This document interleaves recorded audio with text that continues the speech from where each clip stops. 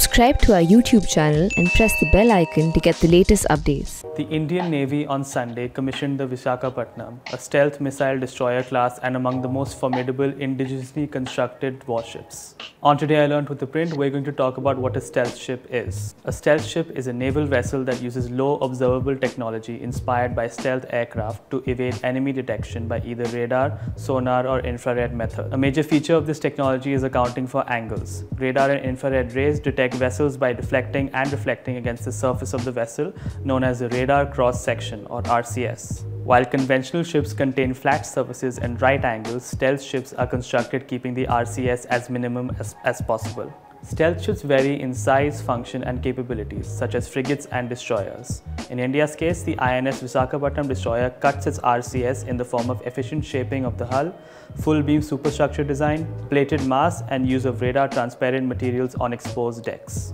The Indian Navy has also planned to expand its stealth vessel fleet with the Nilgiri frigate class, which was first launched in September 2019.